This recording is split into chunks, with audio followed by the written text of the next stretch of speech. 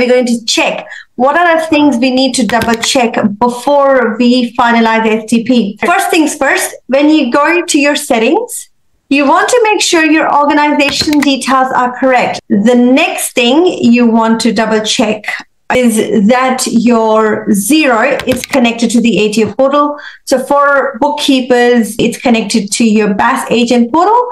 For business owners, you want to make sure it's connected to your business portal if you are the one who is lodging it. So here, when we go STP settings, that's all you need to do. You need to make sure that this is all connected.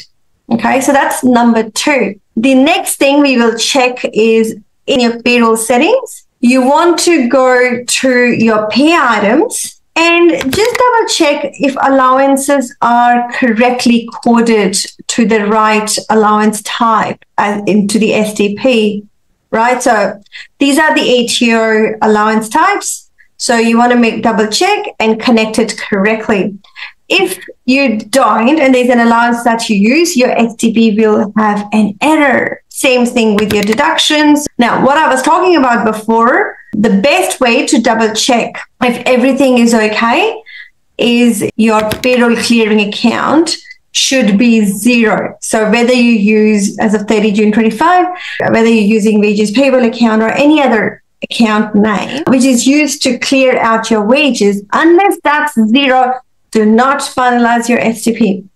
So make sure your organization settings are correct, your payroll settings are correct, and your Xero file is connected to the ATO portal. That's a good start to finalize your STP.